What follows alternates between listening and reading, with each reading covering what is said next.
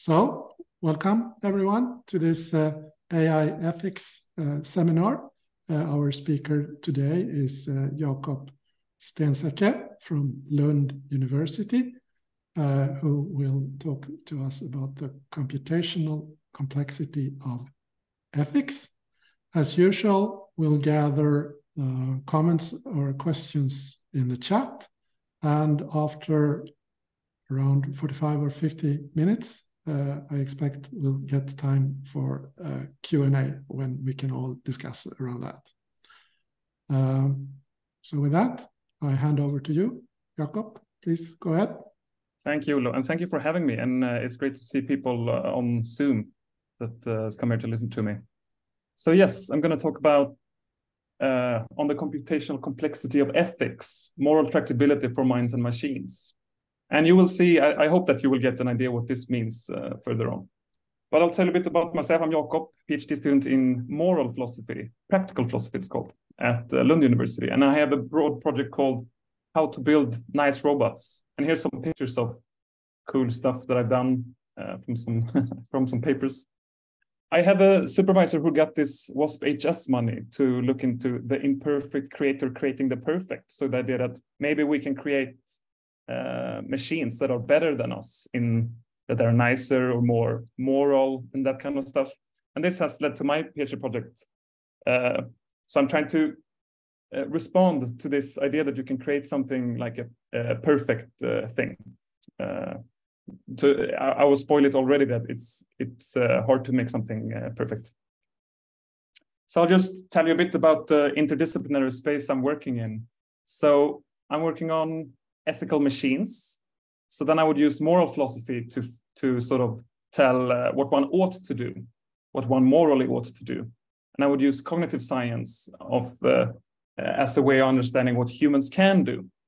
And then computer science, what computers can do. And this can all, there's some really fruitful synergies in how you can, what they can bring, constrain each other, bring to one another, and so forth. I also operate under a very broad idea of what ethics is. So I think that there's this biological layer, you can call it, which you can study in evolutionary game theory, that it's beneficial for fitness and for a variety of purposes that we cooperate. And this is one part of morality.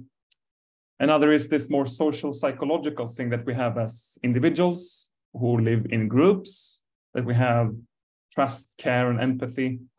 And then we also have this very complicated cultural layer of the norms and societies and religions and ideologies that we live on.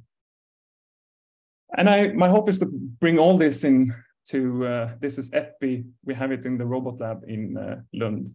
I don't think I will get this far to implement all the insights. I've mostly been theoretically oriented in my research. But maybe I think the more greater aim, or the more feasible aim, is at least that it's not so much how to make nice robots, it's to better understand what human morality is and how it works. So the field I'm working in is called machine ethics. So this is, I like to think of it as involving three set of questions. One is the feasibility question, whether and to what extent machines can be moral. Then there's the desirability question, whether and to what extent machines should be moral. And then there's all this technical work which tries to answer, how do you actually build them? And for the feasibility and desirability, it's a whole inflated debate of, this is just a map of showing all the different opinions in whether robots should have rights. So, and these debates typically center around very human concepts, such as rationality, consciousness, and autonomy. And I think these play a major part in, at least in the Western history of self-understanding.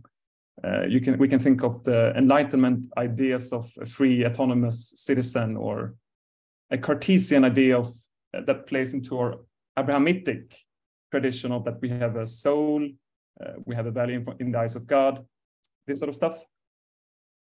So this is usually often assumed it's a starting point for ethical discussions of human morality. But of course, there's no good consensus or clean way of defining or pinpointing the importance of these sort of moral capacities anywhere you look. And this is just a glimpse of some of the technical work from this great survey by Tolmeyer from 2020. I usually divide all the technical work into three kinds of moral machines. You would have the rule followers, which follow some sort of logic. You have the causal engines, which follow some sort of probability theory or causal reasoning. And you have the moral learners, which uses machine learning, basically, more broadly. So my hope is to bring these questions closer together, because I think that ought implies can. So whatever we think of the desirability of what kind of robots we should have, it should be constrained and informed by the feasibility. And we also need more nuance about this feasibility, because there's a big difference between when something can be made easily with technology we have today versus it's a mere theoretical possibility in the far future. So I think in a lot of these discussions, this nuance is not so well articulated.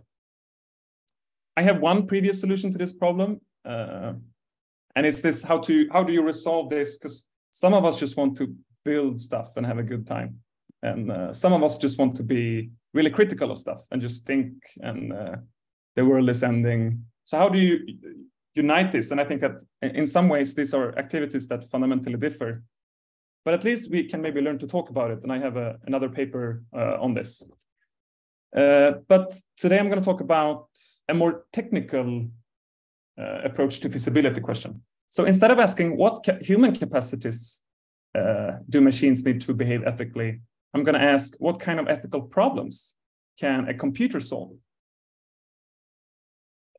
So the idea here that we can investigate the moral competence or skill of AI systems and concretely root it in the de facto feasibility. We can root this in the AI methods of today without talking about this opaque, say, human capacities. This could also give us some formal tools to understand and constrain the space of moral behavior as it is carried out by computational systems. And it might also help us to understand how human morality works and how human morality is constrained by these certain constraints. And a preliminary project I did last year, it's a pretty shit paper, but it just raises the question at least. So I had an idea that, well, you would have this, let's say, self-driving vehicles like a drone or an ambulance, and they may need to make critical decisions under short timeframes. But the question is that different ethical theories will give you different decision strategies, which cost different gives different resource costs. And then the question is, what sort of ethical theory should we prioritize, or what decision strategy should we prioritize? So I just made a very simple model of three sort of ethical strategies, and then you can easily show that some of them are good in the long term, some are good in the short term, some are good in the long term and the short term. But this is very trivial if you are aware, in philosophy, you have these problems with a theory called utilitarianism. That, I mean, should I think of the consequences right now or for all eternity? And this will also give you this problem. It's in the algorithmic, and when we speak of algorithms, this is very well known in this exploit research in reinforcement learning on this multi-arm bandit problem. But it's extremely implementation dependent. So it would depend on how you frame the problem itself, the environment, what the environment affords, the algorithm, and whatever heuristic you used, the computational method, the resources you have available, very broadly construed. So I was thinking, is there a very general yet implementation invariant way to explore this? And this led me to more than a year to dig into computational complexity, which is, I like the summary that sometimes the problem is the problem. And I have written a roughly 100-page paper on this that it's still in peer review since a couple of months, but it's on arXiv, so you can check it out. And I will tell you some of the stuff I learned doing this. So I don't know how much you know about computational complexity. I will assume that you know nothing, or at least a little bit. Is that you think that's reasonable, Ole? So the complexity of a problem is the amount of resources the fastest known algorithm requires to produce an acceptable output. And this resource usage determines complexity classes. So it can tell us something about how hard a problem is, or a set of problems. So the two most common resources for computers are time and space. So time, we think of computations, calculations, state transitions, and space is the amount of memory you would need. So the motivation is that this can give you a certain implementation invariance. So if the fastest known algorithm for a certain problem is slow on one computer, it is slow on all computers. So even if the runtime might differ by like a millionth, if you compare a computer from the 60s from one to today, the amount of resources, the amount of state transitions would stay the same. So I usually use this salad example. So, you know, when you enter a cantina, a bamba, and you see this salad buffet. And you have the question, what ingredients do you pick to get the best possible salad? So you might think that, well, I'll just pick all the things I like. This is efficient. You just pick all your favorite ingredients, but that makes a very messy salad. You might just think that you could select the two best ingredients, but then you feel like, well, you like sun-dried tomato and pineapple in isolation, but together they're really, really off-putting. So you want a strategy that respects the combinatorial principle of gastronomy, where you would think of the synergy between the different ingredients. And this you can do by searching through all of the possible configurations of the possible salads from the set of ingredients. And this, if you have a salad bar with 20 ingredients, this gives you roughly 1 billion different salads. And this can become really stressful if there's a line behind you and you don't want to spend all your life putting together a salad. So you might think that I don't care that much about salad, but we can think that what if you have faced similar kind of situations in ethical environments, or where you have this kind of ambulance that needs to pick up as many people as possible, and then you might run into this intractable problems. A little bit of background: 100 years ago, Hilbert asked, "Is mathematics decidable?" So this means that is there a mechanistic procedure, what we call algorithm, that can unanimously decide the truth or falsehood of any mathematical statement? And then Church and Turing said no, but everything that can be computed by a Turing machine. So, and this has then, later on, we figure out it's not just the problems that you can decide, but the ones that you can solve quickly. So this is the class P. So some key concepts: you have the abstract Turing machine. You have the Church-Turing thesis that states that everything that can be computed by a Turing machine. So this is a way to ground computability in math and make sort of computer science legit mathematical discipline in some ways. So there's many others models of computation: random access machines, probabilistic Turing machines, cellular automaton. I mean, there's so many systems that can simulate Turing machines. But the interesting is that it's widely believed, this extended Church-Turing thesis, that nothing can be super polynomially faster than a Turing machine. So this is probably a little bit false. Maybe there will be some quantum computers and stuff that can at least solve some things faster than a traditional classic Turing machine. But this is at least widely accepted kind of conjectures. And some really smart people have worked out this intricate classes of complexity classes. The most important one is P. So these are the problems that are solvable where the input size is bounded by a polynomial function. And these are the ones then that are are not. And then when we call something intractable, it grows like this. P equals NP, that would be great, but it's widely believed that it's not. And there's some, this is one of the biggest open problems in computational complexity. So there's all this natural occurring problems that if you do it traveling, if you want to visit all the 24,978 towns in Sweden, it takes you 85 CPU years on a single Intel Xeon, like this computer.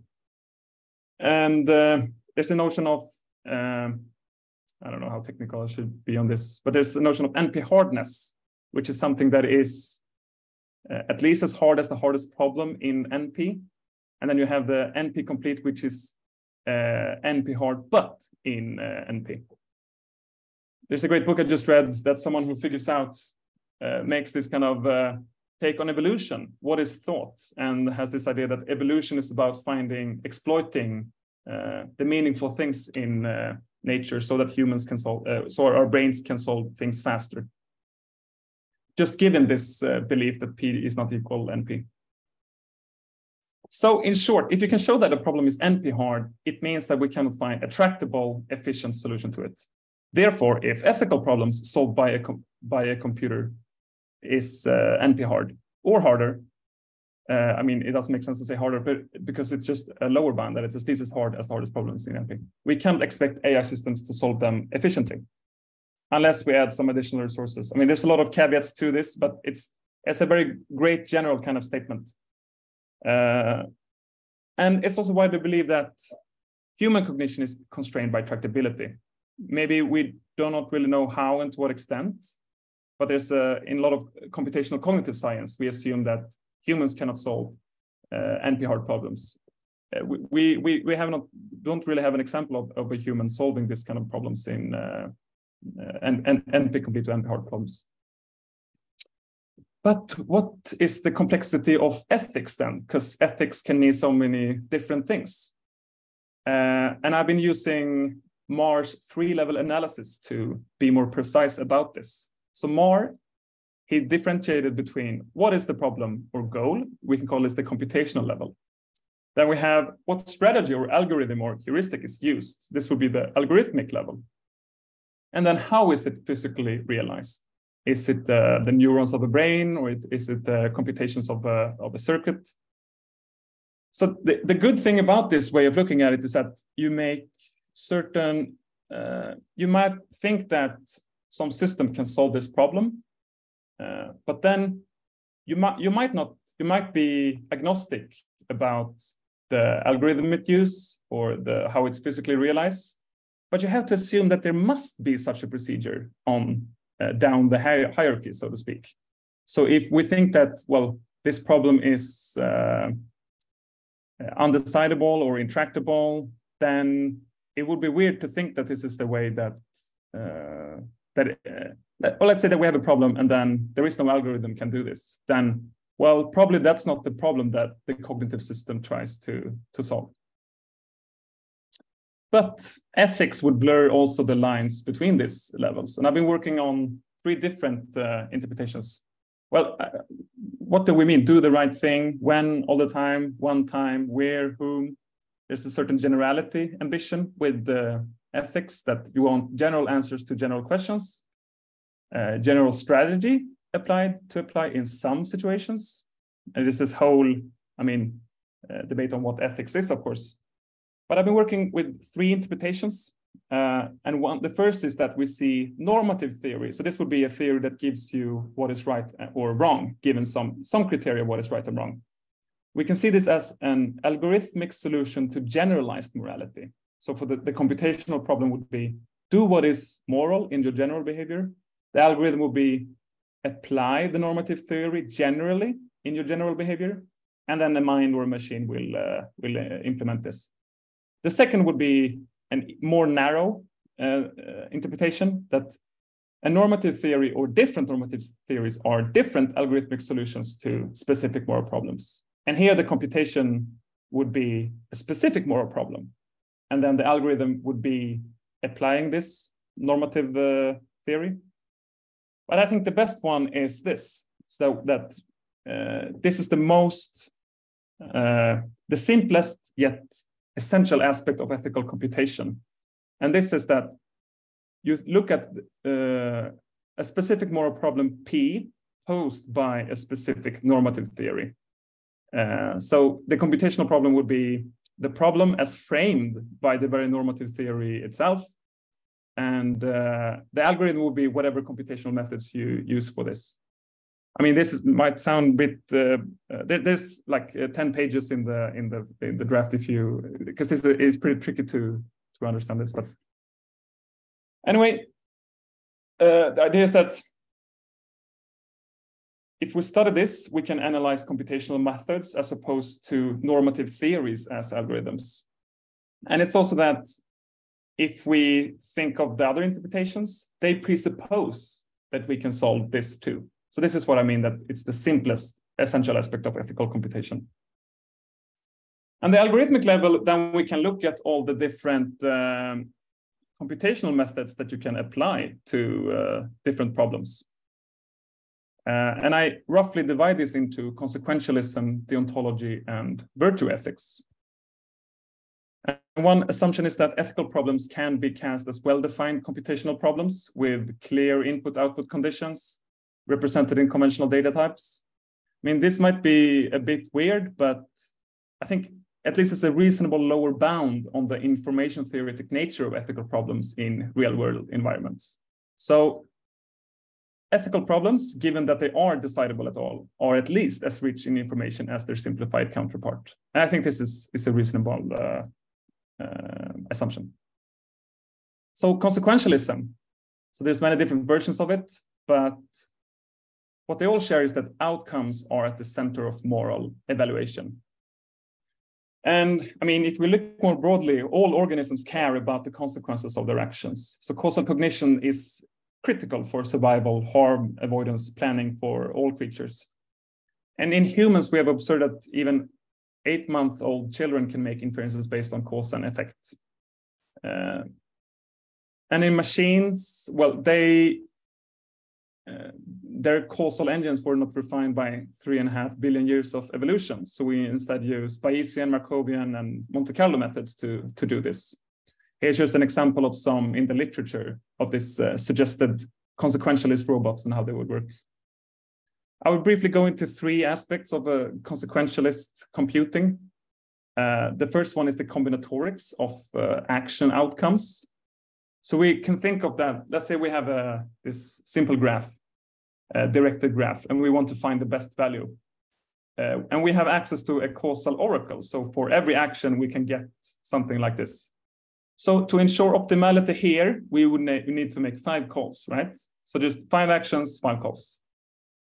So we can, this is more to exemplify that it quickly comes more and more complicated. If you think of the optimal combination of 2 actions, it's not so bad. You have what I call a triangular growth, which is half of a quadratic.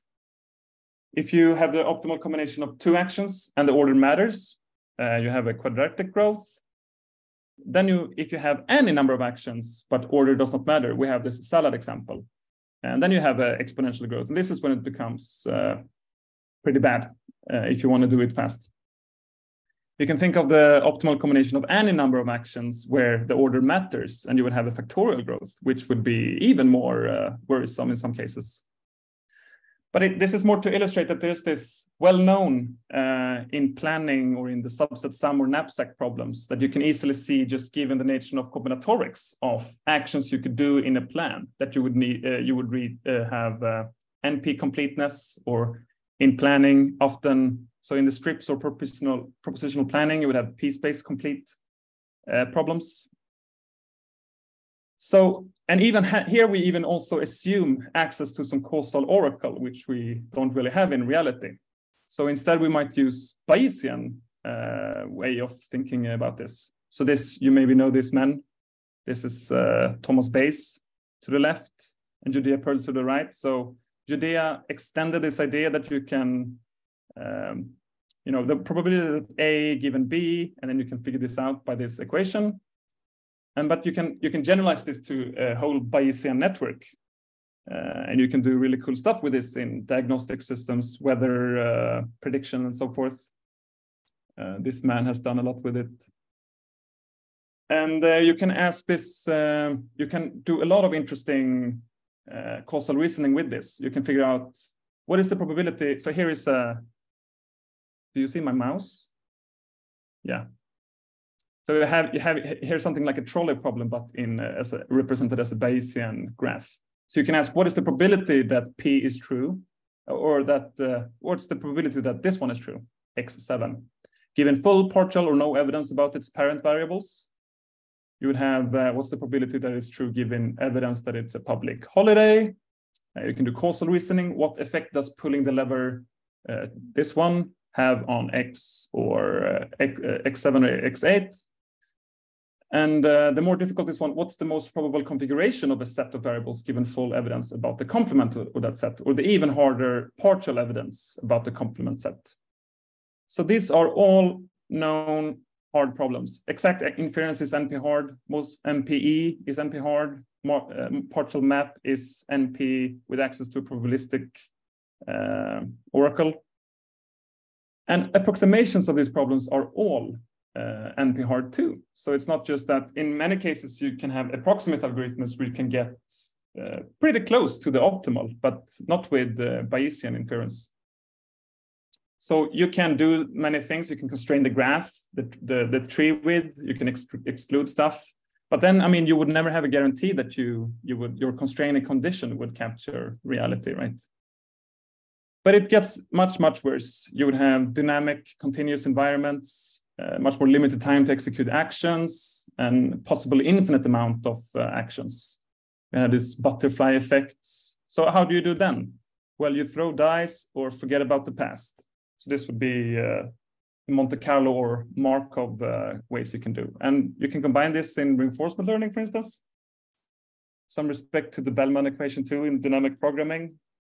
But in reinforcement learning, you can, this is where we have seen a huge success of AI in various forms of gameplay. You can deal with uncertainty in partial observability, dynamic environments. And if we can accept that the agent learns online by trial and error, where, I mean, we have a state space where only exploration is the only option, right? If we can accept this, then we can do really cool stuff with reinforcement learning. But it is also a lot of different hardness results surrounding this, depending on the time horizon, or if you have a partially observable Markov decision process or just the normal Markov decision problems. I think my favorite problem, this is the restless bandit problem, which is one of the hardest multi-armed bandit problems. It's something like this, that let's say you have n children and you have n personnel and you want to minimize mischief so that, but you see that only one personnel can observe one child at a time. And if you don't observe them, you will lose information and they might be up to mischief. So this is a version of the P-space hard restless bandit problem. But of course, these results are distorted by sample complexity, because if you have a very limited environment, a good task representation or a good sort of function, and you can throw 1 year of supercompute on it, then it seems to work. Maybe the biggest drawback is that it's not, this trial and error is not afforded by real-world environments. This is why I usually want to minimize regret as opposed to maximize the sort of moral optimal. But I think the moral of the story is that if morality was something like this, then we could have really good results. But typically we don't. There's no. It's not clear that we have a goal with morality. The ontology, you might think, is a much better alternative because it's based on rules. X is right because it follows moral rule Y, or satisfies, or this sort of thing. You can think of this as if X do Y. There's a technical aspect why you might think that this is much simpler. Do you see? I don't think you see this. Lindner, who I met in Ulm, they had this linear time way of checking whether an action plan is permissible but this is a process that you just iterate through a list of actions. So you can immediately tell it whether they're good or bad. There's a more psychological aspect. I mean, we have this fast way of doing things, fast automatic. We have also this slower deliberate system. This is popularized by the Kahneman, thinking fast and slow. There's also a more philosophical aspect to why deontology would be simpler. And it's that, well, you follow traffic rules because you think that this would produce the best outcomes. But in every situation, it's not that you would compute the consequences of not following a traffic light. It's that you find that you stabilize in your belief that it's just better for me to follow this rule as opposed to just calculating for all the consequences in this. Yeah, well, deontology is more efficient given perfect knowledge. We would know that every intrinsically good action in every situation, given that we know this, and that combinations of this would never be intrinsically bad. I mean, this is absurd. We could think of a toaster. I mean, this is maybe the best kind of moral system you could get from this way of thinking of it. A toaster that never produces bad bread. I might skip this a little bit, but the point is that law, we might think of deontology as law, but this is based on a very complex apparatus where we have courts, we have police, we have sort of mind, social wisdom, and put them into laws. So there's this legacy of Asimov that you could program laws into robots, and that this would be a good idea. And some people have discussed this divine command. So divine command is that you just give, just like God gave the 10 commandments to humans, to Moses on Mount Sinai. You would have the idea that humans would give the divine command to robots. This is just some examples. But usually we want something more than just simply obeying rules. And what rules? Who decides the rules? And there must be a lot of different conceptions of what this would be the right rules. I think the more tricky thing that we actually want is how can we ensure that a rule adheres to the principle upon it was justified, so that it's applied in a way that justifies its use. We also want it to be interpreted in a way that allows for general application. And these two things becomes really hard. So for the first, we might think of the complexity of the golden rule. So this is common in many religions. Treat others as you would like others to treat you. And we can think of this in different ways. We can think of, if we refer to individual actions and individual preferences, it would be pretty easy. Action 1 causes pain. I do not like pain. I should not perform action 1. If we think of the preferences of others, it's not so much the time complexity, but more the knowledge requirements that you would need, all the preferences of others, and that this could be sort of represented in some way. But it's not infeasible I mean, it's pretty infeasible, but not so extreme as the ones we actually want. But this is the one we actually want in the complexity of the golden rule. So we want to apply the golden rule in your general behavior in a way that you would like others to apply the golden rule in their general behavior. So there's some really good examples of this. I think Kant has one. So the judge should not send the criminal to prison because the judge does not want to go to prison. This is really weird because usually we take it to mean that what we do stands the trial as for the affected community, or that it should be a principle that can be justified in light of all the other members of the community, that they would reasonably accept it. But this is really complex. And one way of looking at this is to look how complicated it is to figure out good Nash equilibria. So you know that John Nash, he figured out that there exists a Nash equilibrium for non-cooperative games for 2 or more players. So this is based on the Brouwer's fixed point theorem. I think the simple example I often use is that if you have a map and you have a point, if you have a map of the space you're in, there is a point where you are on the map. So this makes it, yeah. And you can think of this as, so a Nash equilibrium would be that no one would be better off by changing their strategy. So a really good idea is that something that's good for self-interest, yet good for others, would be something that has a good price of anarchy, which you would divide the maximum welfare in the centralized configuration with something that's in the worst possible equilibrium configuration. But finding a Nash equilibrium is PPAD complete. It's a very special complexity class, but it's because it is this, that it's not technically a decision problem, because it's always yes, that there would be such a point. But it's more that knowing that there exists a point does not necessarily mean that it's easy to find. But the more interesting thing is that finding Nash equilibriums with special properties, such as that it maximizes the optimal payoffs for all, that is NP hard to even approximate. There's a simpler way you can think of correlated equilibria from Aumann. They are much easier in some situations to find, at least arbitrarily, but they remain NP hard to compute in this kind of, if we want to maximize welfare thing.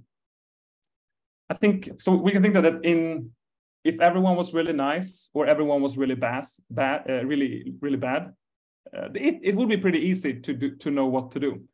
But in reality, it's a pretty open-ended game. There's mixed strategies, zero, non-zero sum, cooperative, non-cooperative aspects, Bayesian, imperfect, incomplete information, this sort of stuff. There's also this recursive loops that I believe that you believe that I believe that. I have a section on this in the paper too.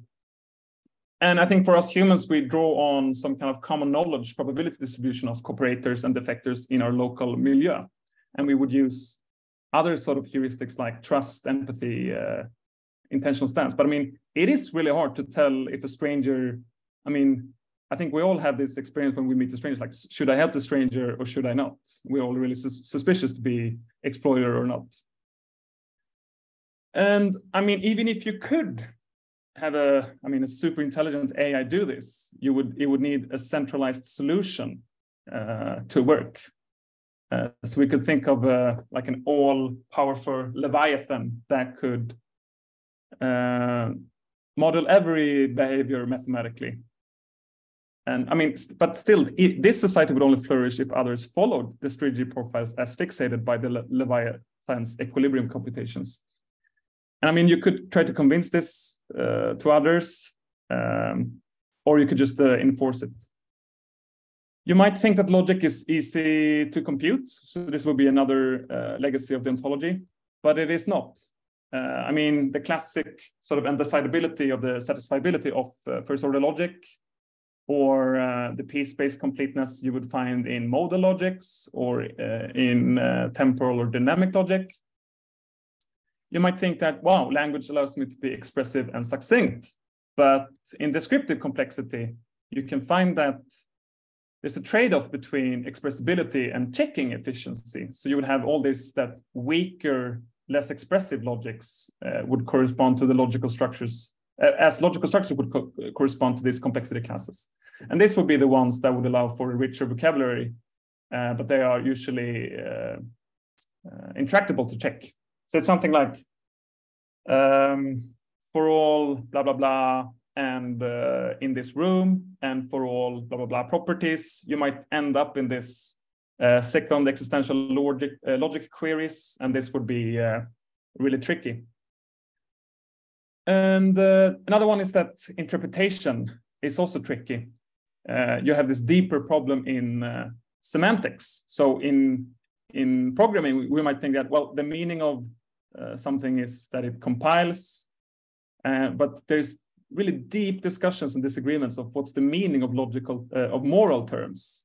In meta ethics, you have entire sort of fields of people have talked about this for decades of what's the meaning of moral terms? Do they express a truth? Do they express a sentiment or an emotion?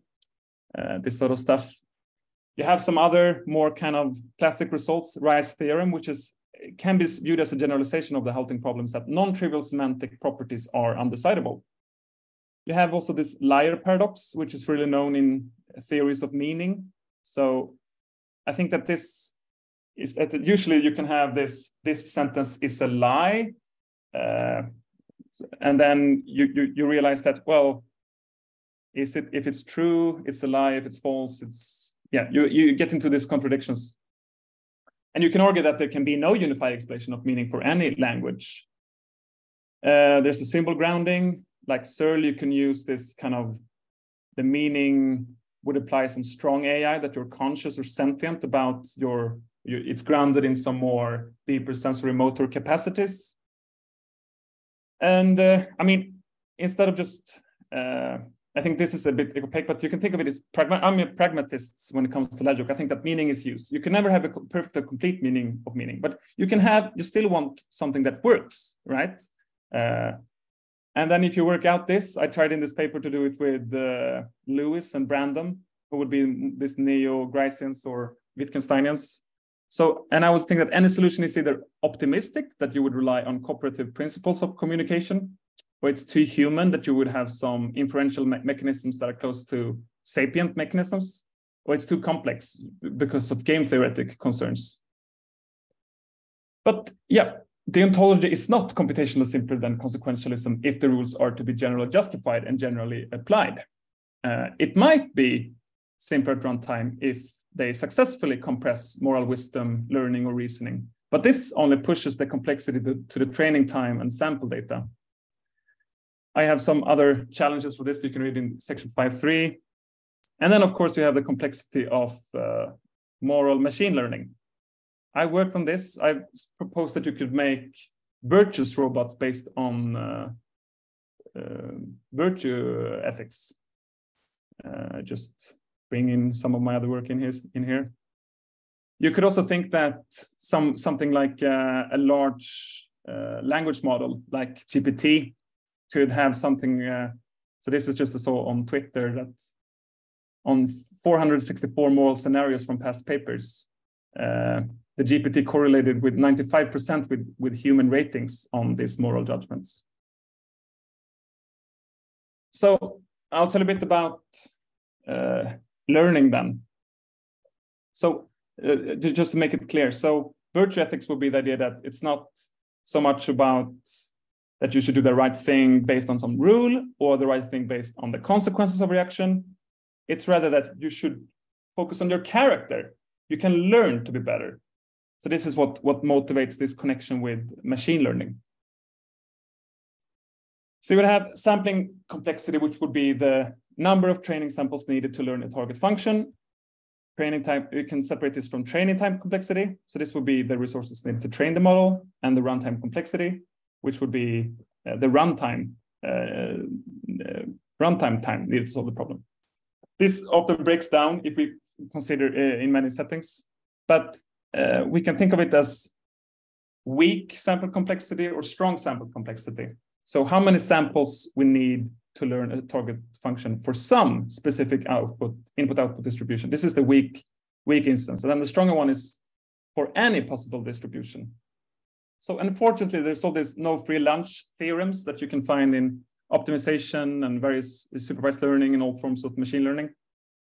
And this is simply that, well, you can be really unlucky and then you're in a world with just white swans. So you will never find that black swans really exist. And this is known also by Hume that we only have inductive reasons to explain why induction works well. So it's a circular optimism that we do. And this means in the machine learning that, so no learning algorithm can perform well on every learning task having trained upon a data set of a fixed size. So for every learning algorithm, there exists a task on which it fails, as no learning algorithm can generalize to all possible realities while having only observed some instances of these realities. But surely we can learn some stuff pretty well. And we can do so by making assumptions about the sample space, like taking a parametric approach or constrain the space of hypothesis. But we note that both entail some form of inductive bias. So, I mean, this is a pretty good assumption, I think. The central limit theorem that reality tends towards a normal distribution. So if we sample a lot of stuff, we will get something like this.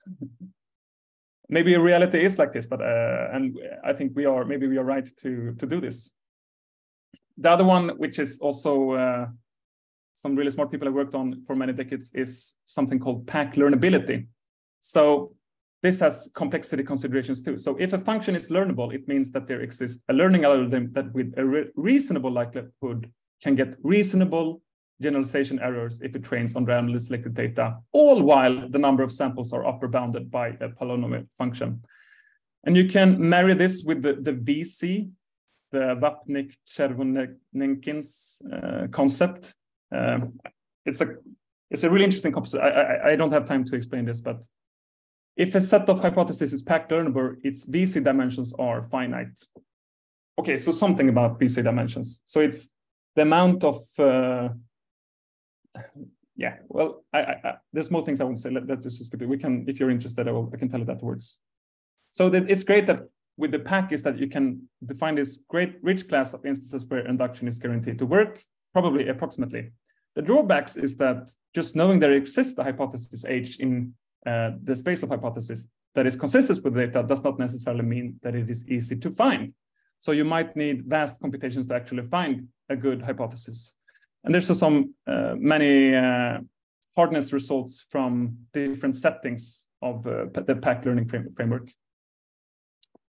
Well, so why a lot of runtime efficiency can be achieved through learning, you will never have a perfect model. So there's no globally justified inductive bias, but maybe we can have local and model dependent ones that works in particular instances, given what we know of, let's say, the data. There's this paradox of deep learning. So the problem is not that learning is hard, but rather that we lack rigorous explanation for why some learning systems seem to generalize well in practice. So this is a limit of this computational complexity way, that although we can have this pack frameworks and stuff, if we think in the modern time, you would have massive clusters of supercomputers doing all sorts of computing a lot of problems, and you have this would define this kind of define the limits of this kind of analysis. But one thing is that the success of learning systems are inversely proportional to the inductive assumptions it exploits. So, and we might not be completely aware of this. So this is where part of this black box problem of sufficiently large deep neural networks. So in summary, ethics is pretty hard. Planning is hard. Causal reasoning is hard. Sequential decision making is hard. Strategic dynamics is hard. Logic is hard to do. Logic is hard to express. Learning is hard. Sometimes it seems to work, but we don't know why. And in the real world, I think the obvious here is like, well, what's this to do with real world? It's not like you would make this complicated calculations like this. You would have a fully integrated, so like 20 different subsystems that are using different kinds of sensors and learning. I think like some of the Tesla models are updated every week on new things that you would have. It's also, I think you have something like a GPT with 175 plus billion parameters and 500 billion plus tokens of data. It's more that you might have this correlation with good human judgment, but you would have this intractable pockets of evil in different dimensions of the data, how you would use it. But there's, I think, overall this awkward space between what you can do with algorithms and what you can do with machine learning. I think it points that there's this great variance and dependency on the kind of resources you would have. So for the classic sort of computational setting, it's time, space, and the knowledge you would have, the certainty, the heuristics, and the learning you can do. For humans, we could even have this kind of internalized guilt and shame mechanisms for self-correcting our behavior. But I think that these three, I've explored them a bit separately, but I think they clearly map on different aspects of our ethical lives. And they're consistent with this more dualistic aspects of our sort of learned, and then we can learn over a long time, and then we can have instincts, automatic sort of reflexive behavior. And then you can have spend a lot of energy on your prefrontal areas to think really carefully of what to do. And then you can do this to suppress your other sort of more automatic reasonings. There's something like a moral tractability thesis here that Iris van Rooij and others have worked out. I think it's convincing that it will show that if we think of all the Turing computable functions, there must be some subset of this where you have the possible cognitive functions. I will return to this later. So in the end, what can computational complexity do for ethics? So perfect moral machines are impossible. I'm sorry, Christian. Instead, we can get the best possible given available resources in some bounded rationality. So this would be informative for the feasibility debate on moral machines. Pinpoints the moral resource that supports tractable ethical decisions. So cognition, knowledge, learning, heuristics, trust, empathy, guilt. I mean, there's a huge variety of what you can do and depending on the problem, but this could help us to look into it. You can pinpoint the constraints that enables tractable ethical decisions. So in action space, the tree width, the task representation, the inductive biases that you would have. But you would have to morally justify each of this if you want to have something that is sort of consistent with moral theory, right? And I think more importantly, you can pinpoint this uncomfortable trade-off between ideal and feasible and the cost-benefit trade-offs between different normative theories. And I think that you can have, it can then be informative for understanding human morality too, because we can then maybe carve out the space of what ethical agents can be reasonably expected to do, given the resources they have. So this is the moral tractability thesis that I also present in the paper. So I think that the action guidance of normative theory should be feasible with respect to agents' resources. This could help you to find out whether something was a failure of your cognition or if you just were morally bad. It's an experimental paradigm that you can investigate the role of cognitive resources in moral contexts. And I think that if you look here, maybe there's a hope that you can have the optimal with regards to the resources of the acting agent. So this is a scale of the moral value, and this is a scale of the sort of complexity. And so the interesting thing would be the bounded moral optimal. Yes, thank you. This was all. Thank you very much, Jakob. Let's give Jakob a round of applause for this. And I open the floor for questions or comments. Anyone? Maybe I can go first. So it is often claimed that there are decisions of a moral character that we should not hand over to the machines. But I take it from your talk that your talk doesn't really lend support for this. One could say that some things are too computationally intractable, but then they would probably be intractable for humans as well, because there's probably no magic going on in our brains. Or how do you think about that? Yeah. I mean, that's a really good question. I think it often comes up in this responsibility gap or accountability gap, or when you have something like a lethal autonomous weapon system. Mm-hmm. And then we don't like the idea that, well, there must be some human empathy behind the killing in some odd way, or that someone that has the capacity to feel for another being. Well, also in medicine, it's often said that the crucial medical decisions should only be made by humans, right? Yeah, I think that it's a complex question. I'm inclined to think that well, you want to have the best, you want to do the best thing, right? And if you're committed to that, then I think you're committed to computational tools, computational modelings, and maybe there's some things that you cannot, because I have another project about optipolitics, that maybe you can optimize politics, but then you have obviously sort of quantity-driven fields like money, like everyone wants money, all nations wants to optimize to maximize their GDP. But you don't want to apply that in something like social policy about marriage or intimate things, like what's the value of friendship, what's the value of love.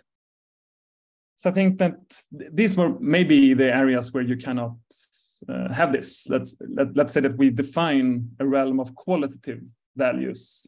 That you don't want to put a price tag on because that would kind of destroy the thing you're trying to achieve, or something like that. Yeah, something like that. I wouldn't be resisting that too much, because I think we should be really careful about quantifying anything like this.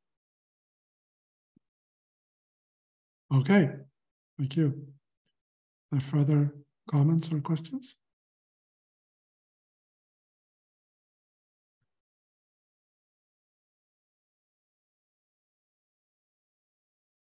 Was everything so clear?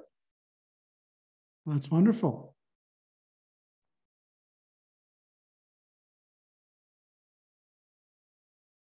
We have a question from Per. Yeah, thank you for an interesting run through of a lot of thinking and a lot of interesting ways of describing these challenges.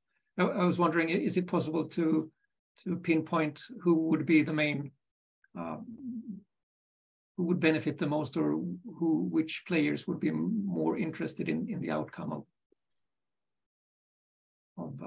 what you're doing? So stakeholders user, is it a society, a company, or who would be the users of moral machines? Yeah, well, I mean, idealistically, I hope that it will benefit human society. This is, I guess, I haven't, because for me, it's not so much about. Well, I think that for me, it's more a reflection of what human morality is, and how should we think of human morality? And this is something sacred and complex, and we usually try to keep it vague and opaque and talk it out using our natural language. But there's not an obvious market for this. No, I think my interests are mainly theoretical, or for the expansion of knowledge as a researcher. I don't. I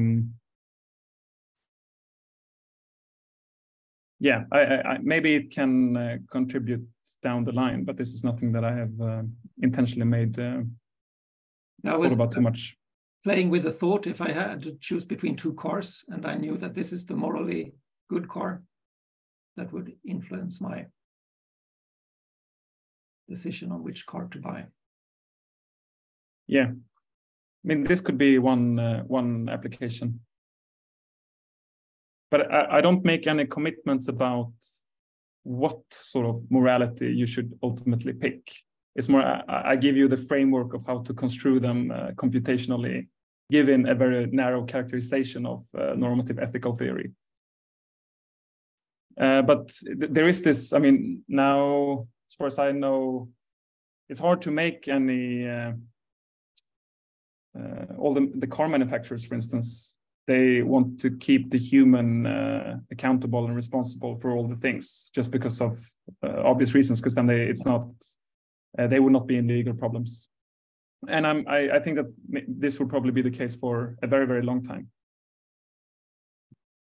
And I read some worrying stuff about that you should not drive with a helmet if you're riding a motorcycle, just because that would increase. I mean, then a car that's like an autonomous car will never hit you because it just greatly increases your chances of dying. So, I mean, and there's countless of other examples like this. You, as a motorcycle driver, you're protected by the visual impact for the car driver that you're not wearing a helmet. Is that the mechanism? Or is it that you, by not wearing a helmet, you become yourself more careful? No, it's that. So if you train autonomous vehicles to reduce the number of casualties, then it should never. Okay. So then, if you would hit someone with a helmet versus hitting someone without a helmet. I see. But I mean, surely the bicycle person, surely they have other reasons to wear a helmet.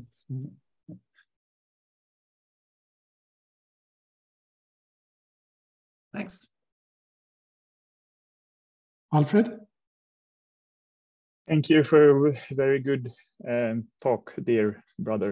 Do you have any reflections regarding ChatGPT and how people are using it more and more to guide their decisions and various tasks at their jobs or whatever? Yeah, many thoughts. It's what everyone is talking about, isn't it?